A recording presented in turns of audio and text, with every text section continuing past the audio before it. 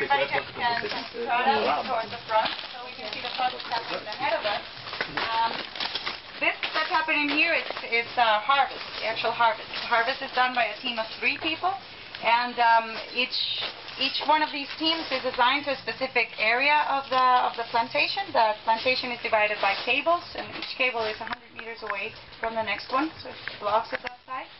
And so they take turns depending on, well, there's one that's going to be cutting, doing the actual cutting process and taking care of how the plant needs to be left in the field. And then there's the other ones that are loading the banana train, which is going on that line, and then carrying it back to the packing station. The blue bags that you're seeing on the banana bunches are put there at the very beginning of the maturation process of the flower structure and then of the fruit structure. They serve as a mechanical barrier, so there's no so the insects and bats going into the banana, let's say, or the birds themselves are reduced to a minimum, because that would harm or even if they don't end up not eating anything, they're probably going to leave scratches, and that's going to leave marks, and then the bananas are not pretty anymore, and nobody buys them, so you can't put them into a box.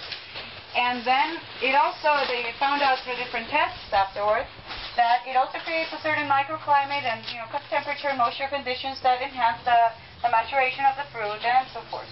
It also seems that it creates a really cozy environment for some opossums that sometimes also make it into the bunches.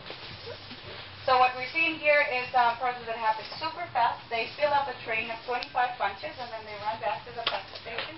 Each team completes an average of 10 trips per day, so they're responsible for about 250 bunches harvested per day. Each one of these 3 people team.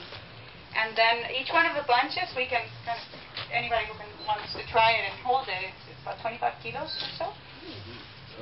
And so there's specific steps that have to be followed. You see that the plants are all